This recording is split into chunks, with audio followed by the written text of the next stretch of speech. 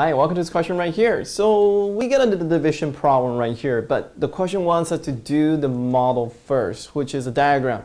Now this diagram is going to get really big because you're taking something that is a 2 and a third, and you want to figure out how many 1/8 is in that, okay? So the diagram is going to get really big. Now if you want to see how it works, I'll suggest you go to the first part of this question, the part 8 of this type of questions, and take a look at the work. But just to solve this problem, without using the diagram actually, would be simple. Because what happened is, if you go 3 times 2, remember, we want to change into the improper fractions. So you would take the 3 and you would times by the 2. And then don't forget to add a 1 on the top. So it's like a little circle thing.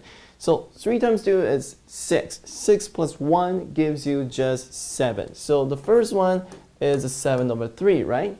Now for the next part, you don't want to divide. Now dividing in our head for our brain, it's just not easy to do. So what we're going to do is, we're just going to call it multiplying.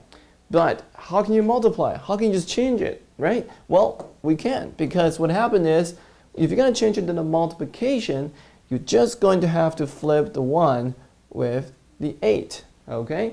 So the 8 will go to the top and the 1 will go to the bottom. So the final answer would be just the 8 times 7 across the top, okay? And divided by the, which is 56, and divided by the 3 underneath, okay?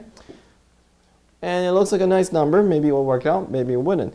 Actually, it wouldn't, sorry about that. So 56 over 3 is your final answer for this question. Now, if you want to change it into a mixed fraction, then you just have to think about, okay, how many times does my 3 go into 56? Because I have my calculator, I already see the answer. It turns out there's 18 of times. That's why I say I don't want to draw the diagram, because you'll pass this whole screen right here.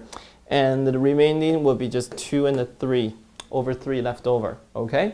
So that's your two different types of the answer, depending on what question, the format that they're looking for, okay?